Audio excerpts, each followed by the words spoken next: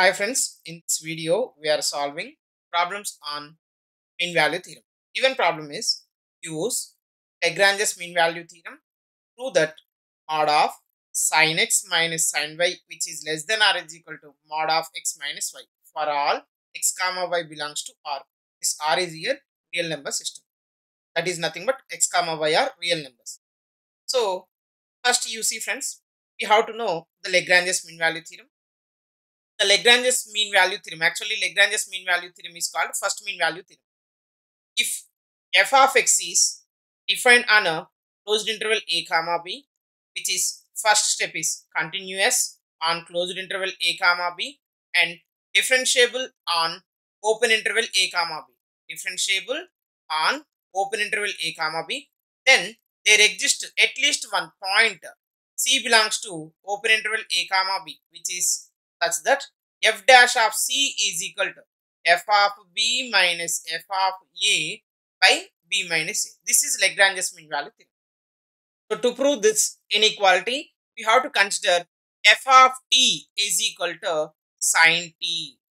Okay, in the interval x comma y. We know that a sine function is a trigonometric function which is a continuous. So f of t is continuous on closed interval x comma y, and also f of t is differentiable. Differentiable is nothing but what is the derivative of cos t? Derivative of sin t? Cos t only. Cos t is also exist on open interval x comma y. Yes or no? Yes. So by LMVT, which is satisfies the LMVT of two conditions. Yes or no? F of t is satisfying Lagrange's mean value theorem two properties. So we can apply LMVT. So by Lagrange's mean value theorem, there exists c belongs to open interval x comma y, which is such that f of b minus f of a by b minus a form. Yes or no? Which is equivalent to f dash of c. In place of b, what I have? Y. In place of a, what I have?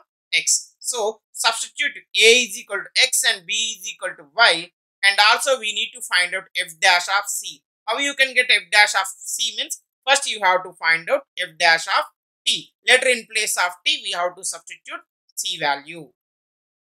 Friends, if f of t is equal to sin t, then f dash of t is equal to we have cos t, which is implies f dash of c is equal to cos c. Okay. Now we are applying the Lagrange's mean value theorem. Then f dash of c is what we have? Cos c, which is equal to f of b means what is f of t? Sin t. Then f of x is cos x. What is the b we have? Y. So we can write this is sin y minus what is f of a? Sin x divided by b minus a. B minus a means what? Y minus x. Okay. Now actually we have to prove mod of sin x minus sin y, which is less than or is equal to mod of x minus y. Yes or no? But here you observe we have sin y minus sin x divided by y minus x. So if I take a minus is a common from this, I can get a sin x minus sin y. In the numerator I have negative sign. Similarly, I can take a negative common from the denominator. I can get a x minus y. In this case, numerator and denominator negative sign getting cancelled.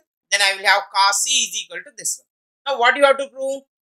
Mod of sin x minus sin y, which is less than or is equal to x minus y. So now mod of sin x minus sin y, I am considering this is equal to, can I write like this? You see, mod of sin x minus sin y, I am dividing with x minus y and multiplying with x minus y. Can I do like this or not?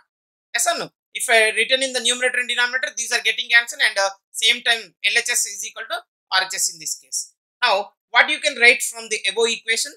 You can write sin x minus sin y by x minus y values cos c. So this will be cos c into x minus y. Okay.